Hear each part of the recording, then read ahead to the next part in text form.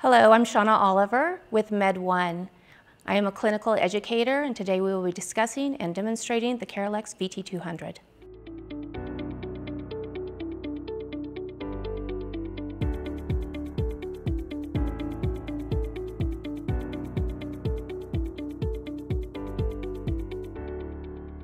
Indications for use. The VT 200 is indicated for use with patients with the following wounds: traumatic, dehiscent wounds, chronic wounds, such as pressure ulcers, diabetic foot ulcers, venous leg ulcers, acute wounds, flaps and grafts. Contraindications. The VT 200 is contraindicated in patients with the following conditions: presence of necrotic tissue, malignancy, except for the quality of life reason for terminal patients, untreated osteomyelitis, exposed arteries, veins, nerves, or organs, and use over anatomic sites.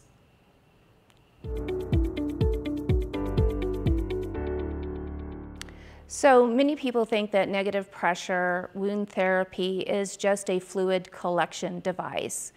Actually, what it does is it promotes granulation tissue inside of that wound, so it begins to fill in that empty space so that we can heal the patient. It does a cell stretch, so that is what gives that granulation tissue formation inside of the wound.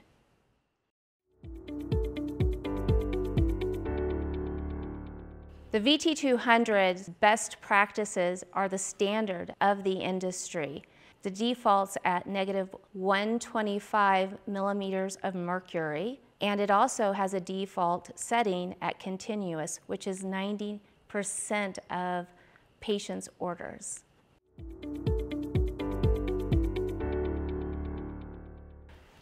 The VT 200 has 3 sizes of canisters based on patients' needs. It will come with the 300 cc canister, but also available is the 500 cc and the 1000 cc. These are based on patient needs and clinicians' orders.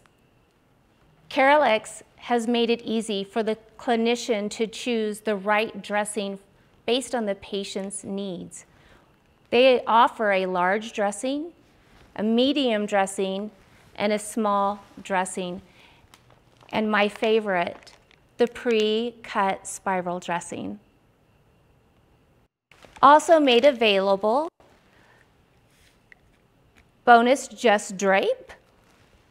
We also have just the port and a Y connector, should the clinician choose to not do a traditional bridge and they just want to bridge 2 wounds together with one device.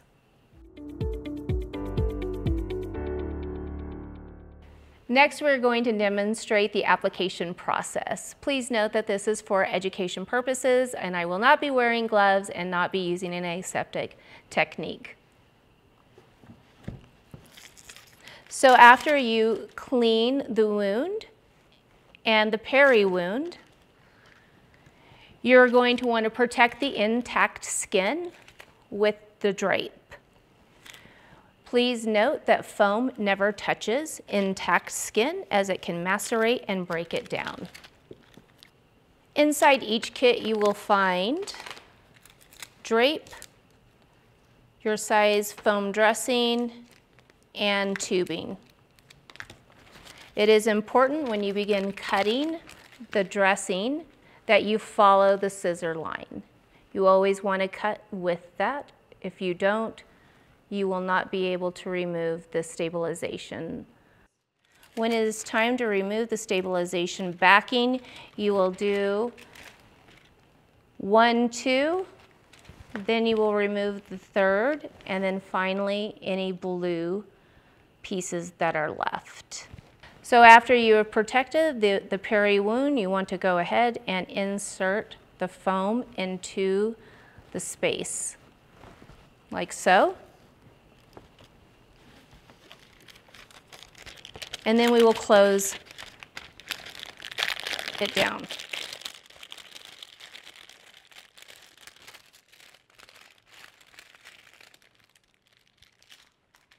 It is important that you do not pack the wound with foam. You simply just want to fill the space, as packing the foam may alter blood flow to the base of the wound. So I've removed the 1, 2. I'm now removing the 3, and the blue comes next.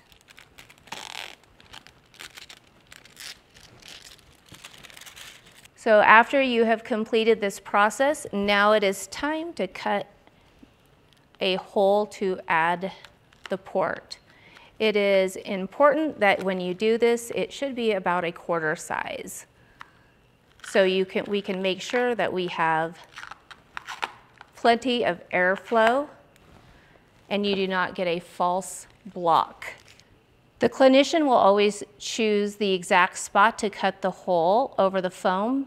It is a best practice. You can use in the middle. We would not want the patient to be laying on the port, so if you needed to, you could bridge this down. But for, again, educational purposes, we are just doing a basic application. So after we have cut the hole, we have our port, and it's also numbered. You will follow the numbers by removing the backing of the port. And then you go ahead and remove the rest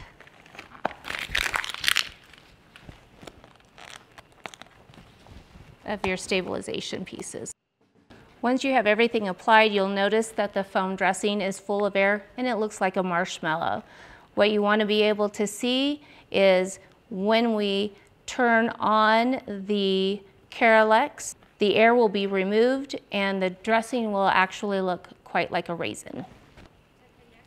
To connect the port to the canister is a simple connection piece. Just simply twist without over twisting, and then make sure that your clamps are open and ready to go. You are now ready to turn on the device.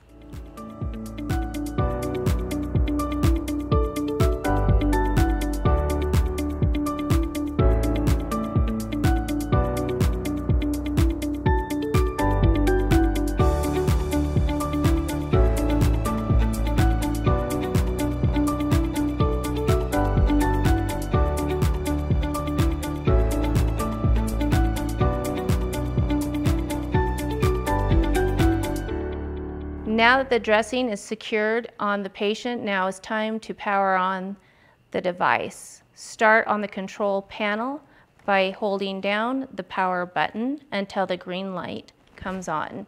Then you will select your therapy, whether that be continuous or intermittent.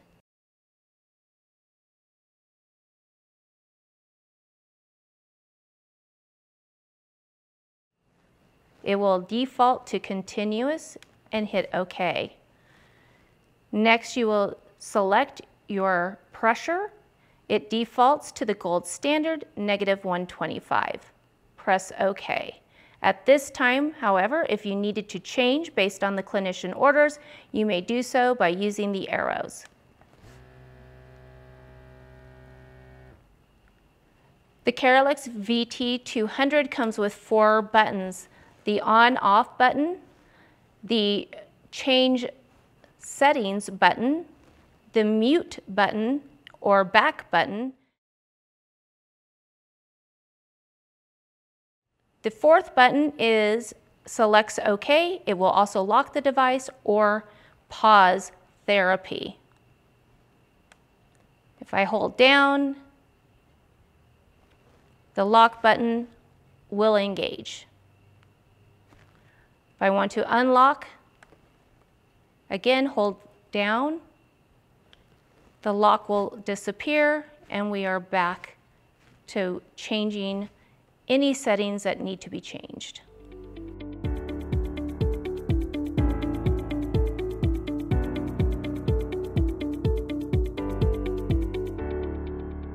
The VT200 comes with 4 alarms. One is the power alarm. So you always want to make sure that the patient is connected to electricity when they're in the bed so that the battery, the internal battery, doesn't die.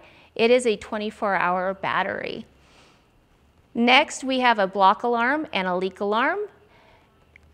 Finally, a full canister alarm. This concludes our training today on the basic application techniques. For more information, please reach out to your local rep or find us at med1group.com. Thank you.